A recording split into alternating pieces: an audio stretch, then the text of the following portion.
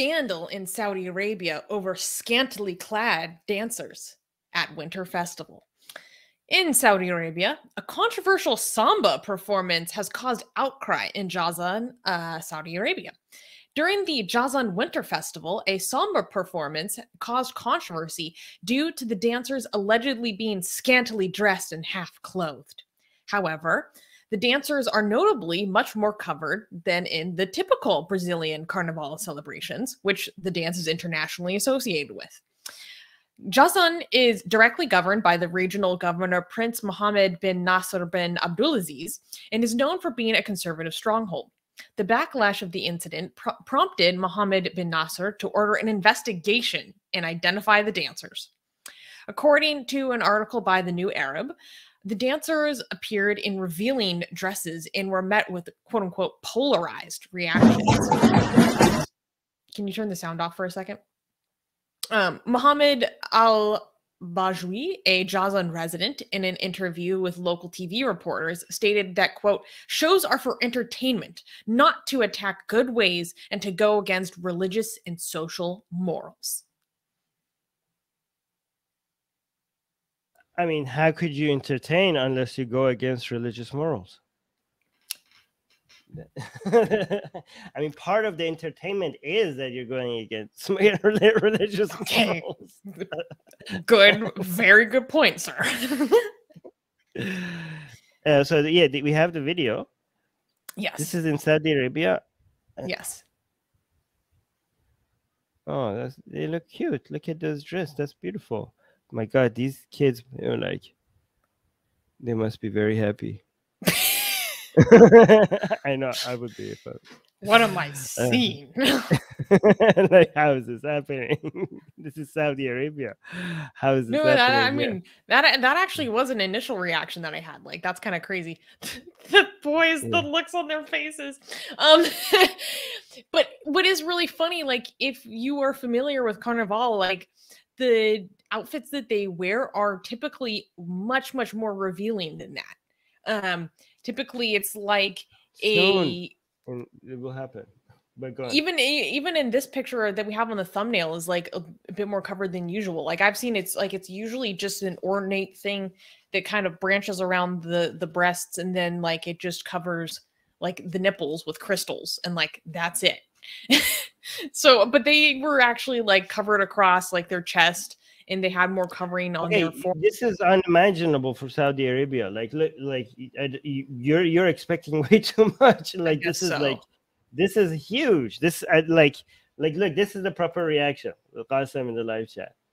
They're like, this is Saudi Arabia. Like, we grew up thinking Saudi Arabia is like way more conservative than like Iran, and now they have this walking like, well, something like, you know, I shouldn't say this. You know what I'm talking about, right? Walking in the street, like people with that kind of outfit, like it's unimaginable. Like people, this is extremely revealing for, I don't know, like this is, yeah. But yeah, what did they say they're gonna do? They said they're gonna find. They're launching an investigation. This prompted an investigation. Like, how was this allowed to happen? Who allowed this to happen? Whose idea was this? Who are these dancers? I sound like, maybe I'm wrong. It sounds like they're just saying something just to appease the crowd or something. Who's the main person who's complaining? There was a huge backlash on social media. There was also a backlash from local residents. Yeah. I saw some videos where it's kind of hard to tell, but like it sounds like maybe people are booing and jeering as they're in the crowd. Yeah. Qasim wants to start in Iran. He's like, please come and attack us again.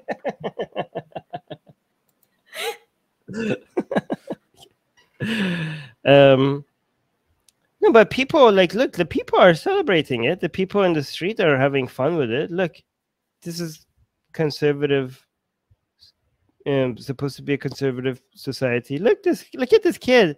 Oh, look at that. Like, how could you be against this? Oh, I can't make it bigger for some reason. Look at this kid. Hold on. Let me put the music.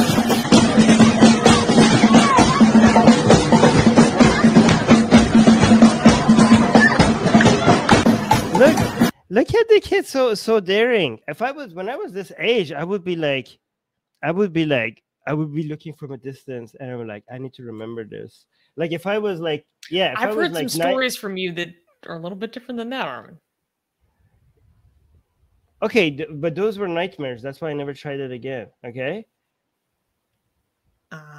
Whenever I tried something as a kid, I was like, I'm never doing that again. I want to die right now. Okay. But what I would do as a kid, as a 9 or 10-year-old, I would be like, I'm going to remember this woman and everything she's wearing and all her outfit. And I'm going to go home and I'm going to think about so many different things. That's what I'm going to do. And I'm going to be looking from a distance and just trying to make sure that I capture every moment of what I'm seeing, right? That's what I would do as a kid, right? But these kids, I mean, they have been growing up in a very conservative environment. And the first time like something like this is happening in their backyard, they're just showing up and they're high-fiving the woman. Do you see that? Why can't they make this tweet bigger? I don't understand. I want to, okay, yeah. It doesn't give me full screen. Look at this kid. Like, high five me. That was pretty cool. That's pretty. I'm glad they're having fun with it. That's pretty nice. You're like, I just saw a young man have a formative sexual memory.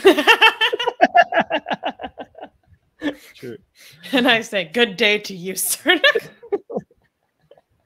Secular rarities turn on. I mean, what do you think about all the backlash, though? When that makes it even more fun. Yeah, like the butt hurt, bring it on. Yeah, but I think it's interesting to think about this in terms of like this big push for modernization by MBS, obviously to cover up the worst things that he does. You know, not the least of which is the situation in Yemen. But then how the actual people there are like, whoa, whoa, whoa, whoa. Yeah, well, we talked about this. We know that all of this is a push for covering the crimes committed by Mohammed bin Salman, right? And we want to make sure that we don't ever congratulate the officials in Saudi Arabia for letting these reforms happen, right? But that's not mutually exclusive for being happy that it is happening. Do you know what I mean? It's kind of like I don't know, your kidnapper, right? Let's say somebody has kidnapped you, and treating you really badly in their basement, right? And you weren't getting food and water before, but now all of a sudden your kidnapper is deciding to give you more food and more water, right? So we could be happy for the victim that they have now more access to food and water, but we're never going to congratulate the kidnapper. We're like, oh, thank you so much. This is fantastic. This is a great person, right?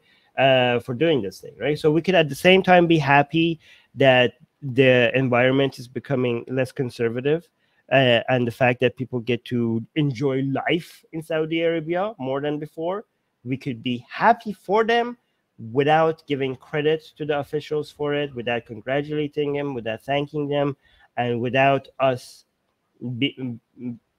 ignoring their crimes and letting them distract away from that, right? And you did good thing you brought that up right now, right? So every time we talk about how Saudi Arabia is becoming more moderate, or like their rules are becoming less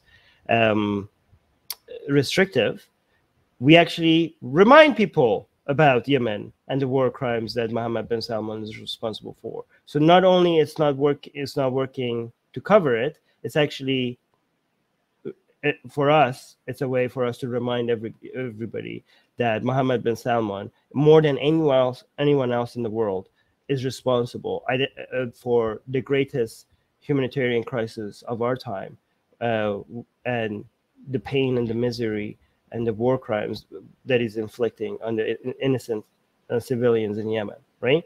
And yeah, and also for anybody who says like, well, other countries are responsible for Yes, you're an idiot, because I didn't say he's solely responsible for. I said he's more than anybody responsible. I said more. Okay, so maybe pay attention, right? Oh, this is nice. Rudresh is saying Armin's Yemen rant opened my eyes. I was simping for MBS for too long. Oh, thank you, Rudresh. Thank you. I think it's good to hear that, because this is that's an issue that you in particular are extremely passionate about. And like during that rant, you're like, why do I even care? Like, not why do I care? Why do I bother? Like, it's not going to make a difference.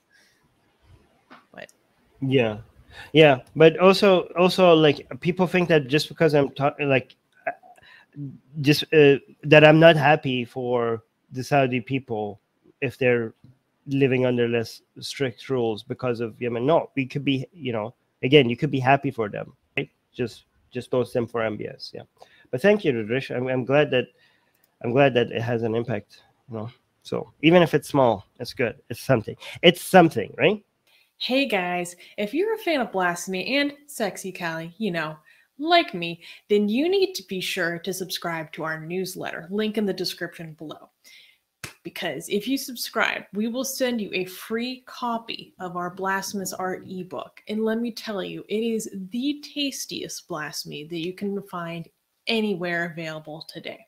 And we are so generous with our blasphemy that we continue to send you more blasphemy every week.